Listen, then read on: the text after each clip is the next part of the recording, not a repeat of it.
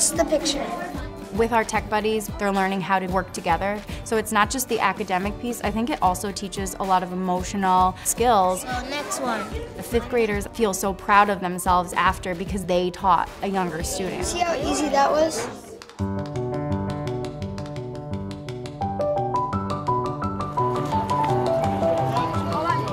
Here at John Berry, technology transformed our school. When we went to one-to-one devices, we saw a huge increase of student engagement. Can you read that back to me? Technology gets used through all curriculum subjects: math, reading, writing, science, social studies, art, everywhere.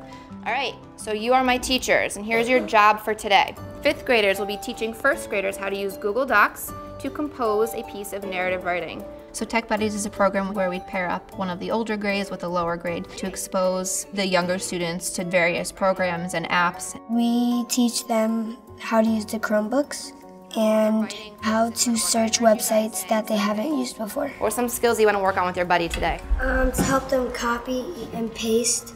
It makes me happy because I like when they learn. We started it small scale, and now every single teacher in our building is matched up with a different grade.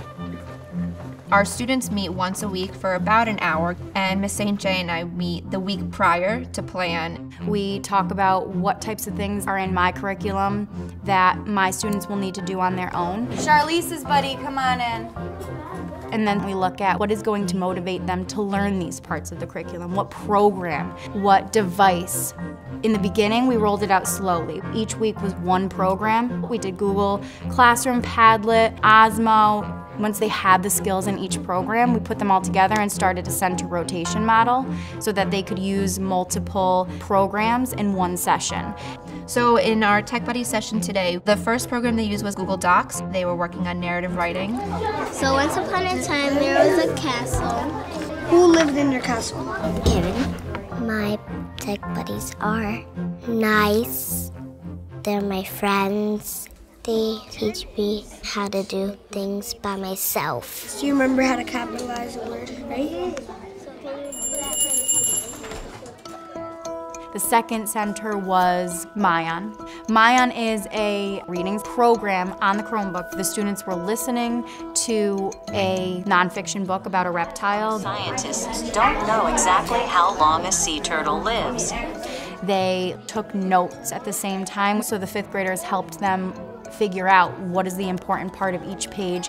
It helps me learn because I get to know what they're struggling with so I can help them out.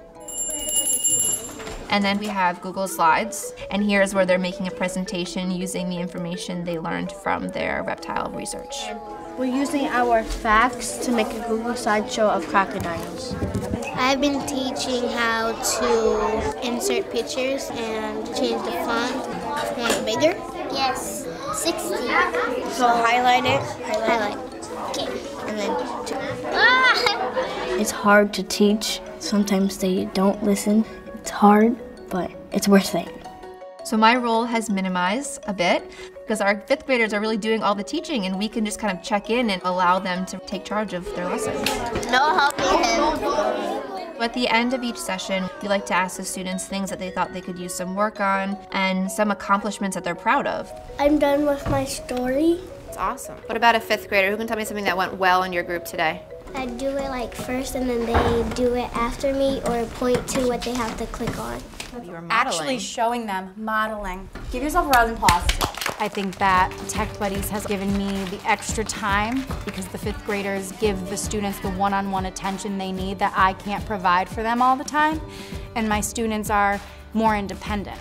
So my fifth graders definitely have had a boost in confidence. Seeing them work with the first graders, their relationships are blooming with each other. Yes! Having that relationship has done wonders not only for the technology integration and the instruction, but for climate and culture here at John Berry. We got it!